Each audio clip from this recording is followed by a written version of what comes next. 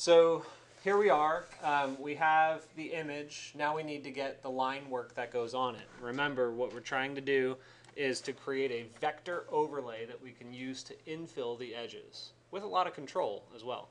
And it's going to have some extra features as well that are kind of built into the Rhino export process that are going to be very helpful to you. So here's what I'm going to do. In Rhino, I said that the camera angle was really, really important. So if I accidentally did that, I can go right back to it. Okay, you must save your camera angles. So I'll go to set view. There we go. Okay, so there are two commands that we're going to really learn and explore here, and I absolutely suggest, for your sake, for the rest of your architectural career, both academic and professional, that you master these two commands. It's called section and Make2d. Seriously, like, they're so simple, but they're the two most used commands in architecture school, bar none, except for loft. Loft is like really heavily used too. But anyway, so the first command is section, and that's used to actually extract the line work information that you're going to export. Then the Make2d command is what you're going to actually use to basically flatten it for export later on. So anyway, section looks like this, and we're going to have to really pay attention to this, okay? That little box, the clipping plane, is so useful for this because it is an object. Okay, so here's how section works. Type in the section command, and all the settings and stuff, generally I don't really have to change them. It kind of mostly does what I want it to do. You can make it group or join them or assign them to a layer, but generally I just leave them all alone. It says select the objects for the section, and so I'm going to select all of these in the top view. Okay, then I'm going to hit enter, and it's going to say the start of your section, and then it's going to ask me for the end of my section. And that's why this clipping plane being there in space and the fact that it's an object is so useful, because I can actually cut a section exactly where that cut happens to occur. Wait, start of section, there, end of section, there. Did it work? What? It didn't. Huh. What did I do wrong? Hold on. Section. Select objects. These. Start of section. This. End of section. That.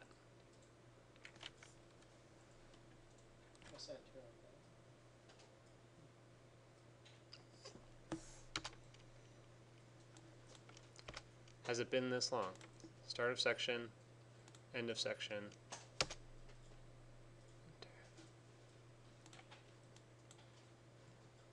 That's weird. Hang on. Okay, thank you, Melissa. So let me go back to the view. What I was forgetting is that, oh, and now I moved my clipping plane too. Darn it. Let me go back. There we go. What I was forgetting is that you have to actually drag it across the object. Sorry. So, but we still use the object snap and your smart track to pull it across. So I do the section command, and I select these objects, and then I will actually snap to the clipping plane and use my smart track, like hover over another object, and then use your smart track and drag it across.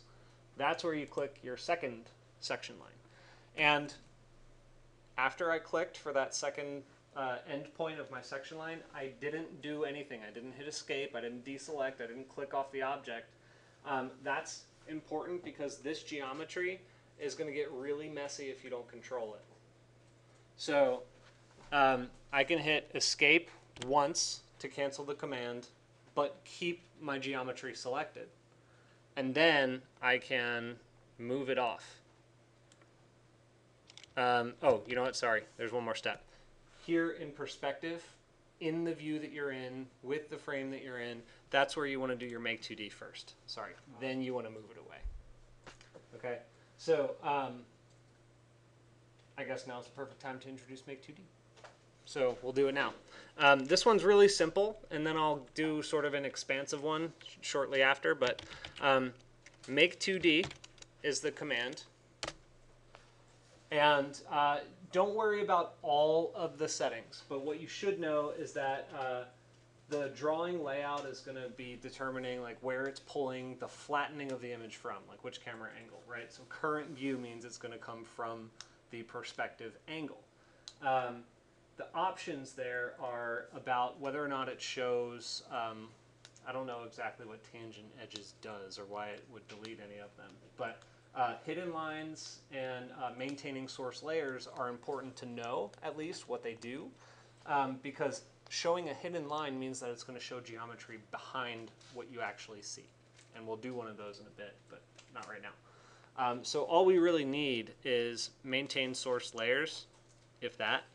And it's going to, these are for which layers you want to assign it to, if you want to assign it to a different layer. But since I'm maintaining source layers, it won't really matter. So I'm going to hit OK. And it places it in the top view. And here's the real key. What's wrong with this image? The lines are right back. Yeah. Some of the lines are missing. So I'm going to throw this out there. Can any of you guess why? Because they're not being cut. They're not connected. They're not connected, like they're not joined. No, they are joined. Yeah, and not that they're not being cut, because if you go back,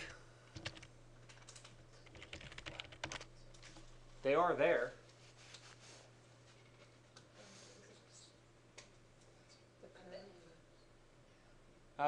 You guys are all sort of like right on the outskirts of it. Okay, so They're farther away. no.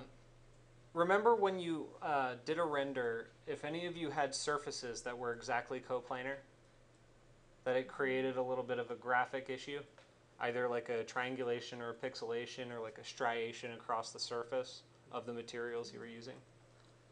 That happens here as well. Computers, all rendering vector, raster, whatever, they're not great at rendering things that are exactly coplanar, because it's a physical impossibility. So in this case, what's happening is your Make2d lines are exactly in plane with your clipping plane. So how do you fix it? You go into your top view. I always suggest draw a line in the location that your clipping plane is or was. And what you're going to wind up doing is pulling this back a little bit, just a tad. And that's okay. I mean, you could pull it far, but the reason that's okay is because it's not the model that you're making 2D, it's the lines. And the lines are still in the same position they always were. So those lines then need to be reselected. You could do it with a window select like this. You go back into your section A, do Make2d, same settings, all okay. And now you have your complete section lines.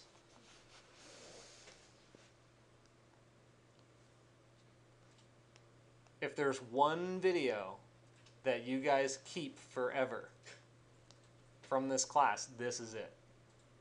It is going to save you boatloads of time. Any questions? Okay, so I'm going to stop this video here, and then we're going to do the export. We're going to overlay it and look at it in Illustrator.